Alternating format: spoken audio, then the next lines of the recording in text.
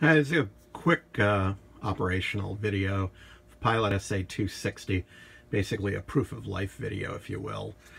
I'm going to take this up. I've already warmed this up a minute ago, so I know everything's fine. So I'm going to ramp it up pretty quickly, up to 117 volts AC. And when we bring it up there, as the output tubes start drawing bias, you can see the line voltage increasing. Looks like it's settling in right around 1.5 amps.